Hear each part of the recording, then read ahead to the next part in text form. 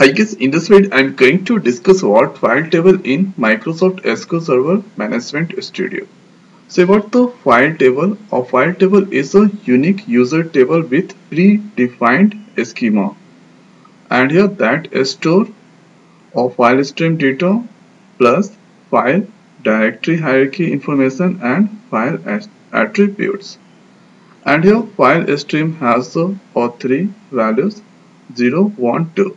So add here 0 that indicate disable file stream, 1 that indicate enable file stream for transaction SQL access, and here 2 that indicate enable file stream for transact SQL with Win32 streaming access. Now here after let's go to search and here find configuration manager. Open the SQL Server 2017 configuration manager. Now here after we need to select this option, right click, go to properties. Now here you can find file stream. So we should enable this at here, enable file stream for transact SQL, enable file stream for file IO access, allow remote client access to file stream data. After that we need to click apply and OK. Now here after the next thing is, so if you execute this query, so at here you can find, so at here you can find different names, and here you find file stream access level. So minimum value 0, and here that go to 2. So at here run value 1. So here it has 0, 1 and 2 values. Now here after the next thing is, so if you execute this query, so by default SP configuration was 0. We need to make that true. Execute this query. Configuration option file stream access level change from 0 to 2. Now here after, so this the query, there I'm going to create at here one database files DB, and here on primary name F1 file name. So this type going to create MDF, LDF and FS file. So let's go to C drive, and here going to add one directory. The name is server. Server that I just created, there is nothing inside server. Now here after, if you execute this query, so add your command completed successfully, refresh the database. Now here you can find files DB. So initially there is files DB, there is no any table. Now here after execute, one more thing first I'm going to show you.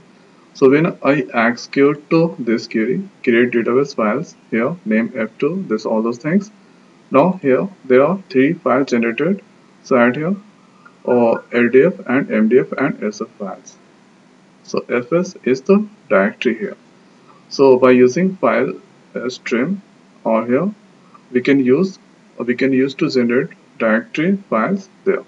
Now here after the next thing is, let's create the add here or table, create table. So add here getting the error message. So I'm trying to create the this table on master. So we need to select add here files DB. Now here after execute this same query. So add here command completed successfully, refresh this, and here after click on plus, here you can find files. There is a one table, it's a created. Now here click on plus and here columns. So this is the columns inside there. Here you can find case and here constant. This all those things that I created. Now here after right click and here go to properties. Now here after, so this is the general, here name is here database, and here this is schema and data. So and here this is permission, and here this is the file table here. So this is the collection T file, and here file table namespace enable that true.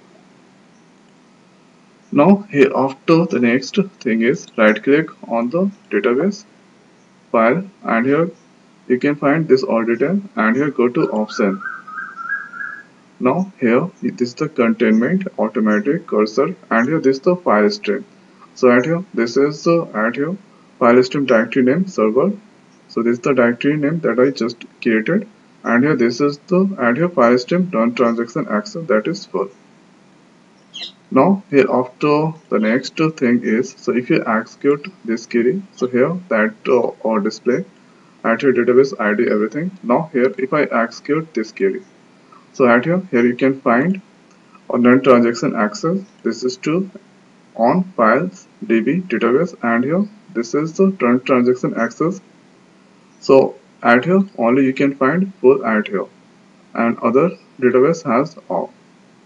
Now if you select at here normal database, now here go to option, and here you can find at here file stream. So at here file stream directory, this is not there anything, and here this is off. But at here after creating file stream on database, at here this is indicating at here full.